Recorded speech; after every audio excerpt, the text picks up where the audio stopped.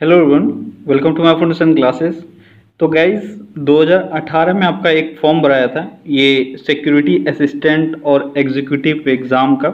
ये intelligence bureau का एक फॉर्म आया हुआ था। ठीक है, अच्छे खासे वैकेंसी इसमें थे, ऑलमोस्ट 1000 वैकेंसी इसमें था, जिसमें आपका एग्ज़ाम जो है वो कंडक्ट करवाया गया था फरवरी मंथ के आसपास। ठीक है, तो यहाँ पे दिया हुआ है 17/2/2019 को आपका एग्ज़ाम हुआ। ठीक है, और 31/3/2019 जो जम्मू कश्मीर और श्रीनगर वालों के लिए था।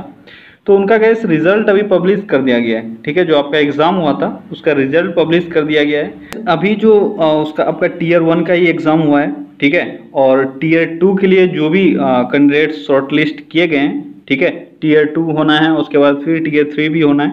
तो टीयर 2 के लिए जो भी कैंडिडेट्स सेलेक्ट हुए हैं उनका रिजल्ट पब्लिश कर दिया गया है, यानी टीयर 1 का रिजल्ट पब्लिश कर दिया गया है। तो आपको ईमेल के थ्रू और एसएमएस के थ्रू भी एक कॉल लेटर टीयर 2 का डाउनलोड करने का आपको नोटिफिकेशन मिल जाएगा, उसका आपको टेंशन नहीं लेना है। लेकिन अगर आप लोगों में से किसी ने भी एग्जाम दिया है तो आप देख सकते हो उससे एरिया वाइज है। ठीक है, अगर तल्ला वाले एरिया से जिसने फॉर्म भरा है सबसे पहले उसका, यानी अल्फाबेटिकल ऑर्डर में आपका एरिया वाइज रिजल्ट यहाँ पे अरेंज किया हुआ है। तो अगर आप लोगों में से किसी ने भी एग्ज़ाम दिया हुआ था तो उनका पीडीएफ अभी है, मैं डिस्क्रिप्शन में मैं लिंक डाल दूंगा, आप वहाँ से पीडीएफ डाउनलोड करके अपना रिजल्ट देख सकते हो। ठीक है।